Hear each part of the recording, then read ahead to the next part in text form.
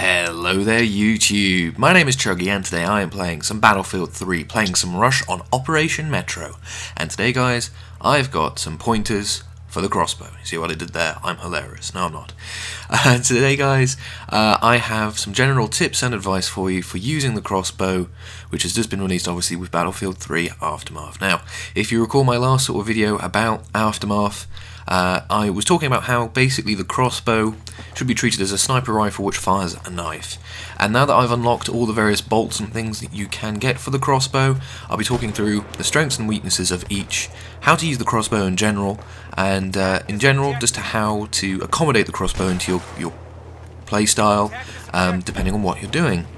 So the first thing I'll say straight away is don't feel the need to use the crossbow at all times. It's not a primary weapon.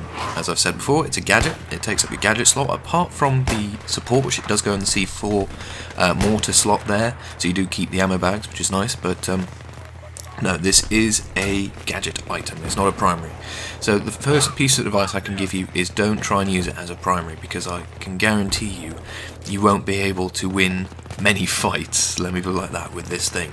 The crossbow is best used when you have the enemy unaware, I would say. It is a one-shot kill up to 15, I've seen some people say 20, 25 meters, I haven't been able to measure that, but you need to get that shot first, basically, and you need to make it count. Even if it only hits the guy and doesn't kill him, you got to make sure that you get that shot away cleanly, so you can then get into cover, whatever else, to re-arm your crossbow. Or, even better still, switch to your primary or your secondary. So the thing I found really useful with the crossbow is it's allowed me to quote-unquote knife people at range, and when I play recon that can be very, very useful. As you guys will know, I play recon a lot, and the style I play of recon is not quite fully aggressive, but it's pretty up there. So often I will find myself toe-to-toe almost sometimes with the enemy, and using a sniper rifle, point blank, really is not the best way to do it. Pistol would be better, but even better still, do it without noise. That would be your knife. The crossbow gives me that bit of flexibility that I can actually shoot someone from 10 or so meters and put them down silently. And yes, the crossbow is a silent weapon, so you won't come up on the minimap while you do it. But however, one thing to bear in mind, of course, and this is true of all weapons, silenced or not, that obviously when you kill someone, they come up on the map as sort of a skull and crossbones or thunderbolt, whatever, to the assault guys. So do bear in mind that obviously when you kill someone, you will be giving yourself away somewhat. Anyway, I digress. That's just a sort of more general point. But anyway, the crossbow can be very, very useful, and you'll see a little bit later on. I'm running down into the train station. I hear someone running by, sort of the other direction. I come out, I knife him, I must admit, a bit lucky, there's a bit of lag involved, and there was a bit of a sort of commando lunge going on. But then I hear another guy, and I know that I couldn't get close enough to knife him, and I didn't have, say, the pistol or sniper rifle ready to fire, so I went for the crossbow, and I was able to put him down. So in the right sort of situation, the right time and place, the crossbow can be very useful, but if there's one thing you take away from this video, don't use it as a primary. For instance, that situation right there, I tried to be cheeky, I tried to get the guy with the crossbow, but to be honest, I think that would have been just out of range for a one-shot kill with a standard bolt. So I went back to the sniper rifle, put him down safely, no problems, no problems at all. So yeah, the crossbow is a neat tool, by all means, but don't run around with it as your primary weapon. You won't win all your gunfights, as you can probably imagine. But anyway, let's talk about the different types of bolts. So you have 4 bolts. You have what I call the standard bolt, the sensor bolt, the explosive bolt, and the balanced bolt. Now when you unlock the crossbow, and you do that by winning 3 games of scavenger, you get the standard bolt. Now the standard bolt is a standard style of bolt, I guess. As I've said, it's a one-shot kill, anywhere between 15 and 25 meters, or lower, and you need to hit torso and above, basically. If you hit the arms, if you hit the legs, you're going to be in trouble. And here's that little moment right there. I would have been in trouble if I hadn't had the crossbow ready to fire there. Anyway, so yeah, the standard bolt is what I would say normally you should be using at all times. Unless you have a particular need for the longer range bolt, or to blow something up, stick with a standard bolt. It does a decent amount of damage even when it does hit the legs.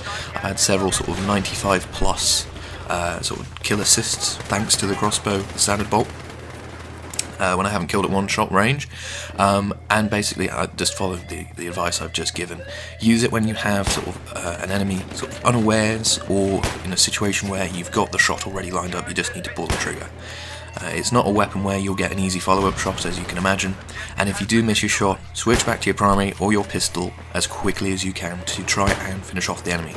Because more than likely, if they've got, say, an AEK or an MP7 or something very fast firing, you wouldn't get a second to react, and I think you see that a few times in this video. So yeah, the standard bolt I recommend using at all times unless you have to. One of the other bolt's particular special uses, and let's get onto one of those now, shall we? So the sensor bolt. The sensor bolt is basically a crossbow bolt which fires a Tug's radio sort of beacon. One thing to be aware of though, it only emits the radio sort of beacon sonic noise, whatever it is, to spot people on impact. So don't imagine that you can just fire it and it will show everyone up on its path. Only works on when it actually impacts the floor or the enemy, whatever you aim at. Now it does do some damage to the enemy, although it's very, very low, and I'm pretty sure you can't get a one-shot kill even with a headshot with that. I certainly haven't had one anyway.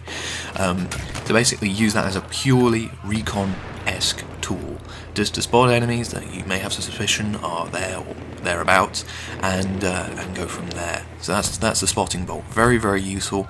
As a recon, I find it really useful because then I can fire a bolt off into the distance and run towards it and see where the enemies are, instead of having to, say, plant it and then wait for the enemies to come to me. So you can be a bit more aggressive, which is nice.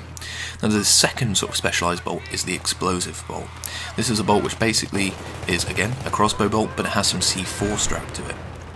And as you can imagine, that means explosive damage. Now, the splash damage radius for the C4 bolt is pretty small. If you want to kill someone in one shot, it has to be a direct impact, basically.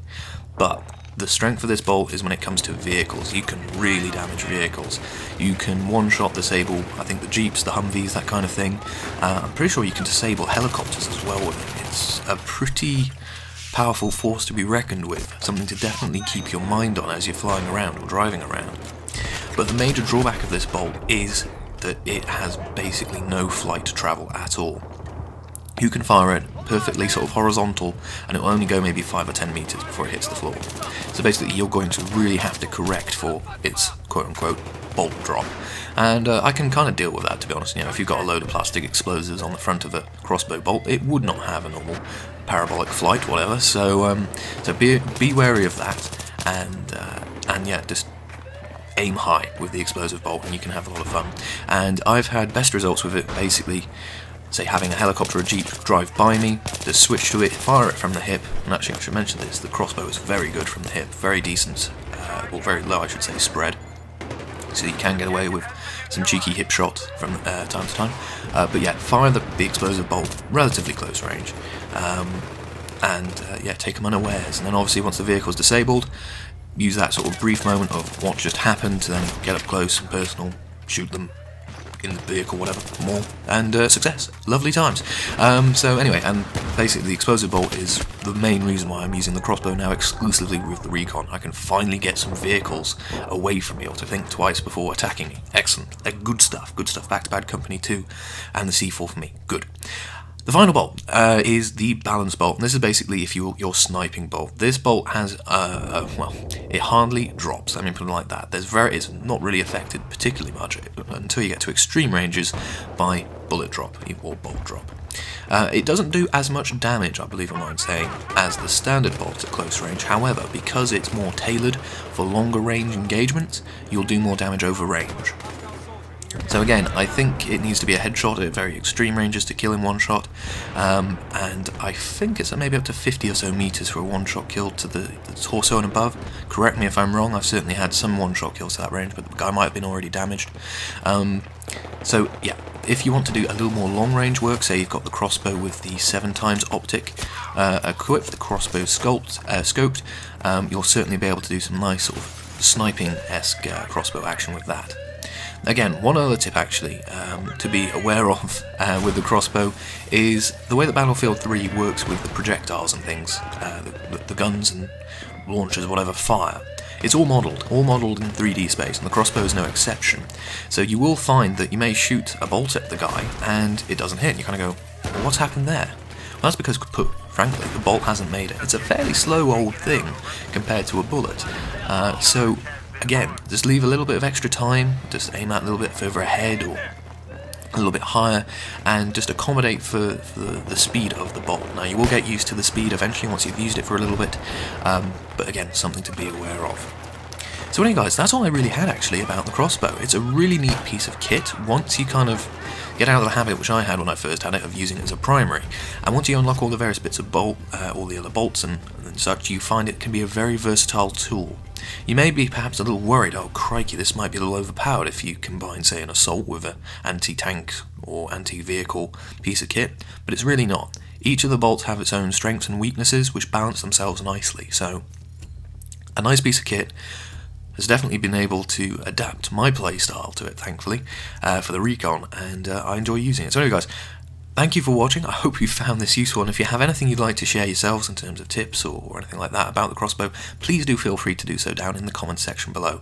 And as always guys, just thank you so very much for watching. If you could leave a like, dislike, whatever you believe this video deserves, that'd be fantastic. And if you want to see some more videos from myself, you can always subscribe.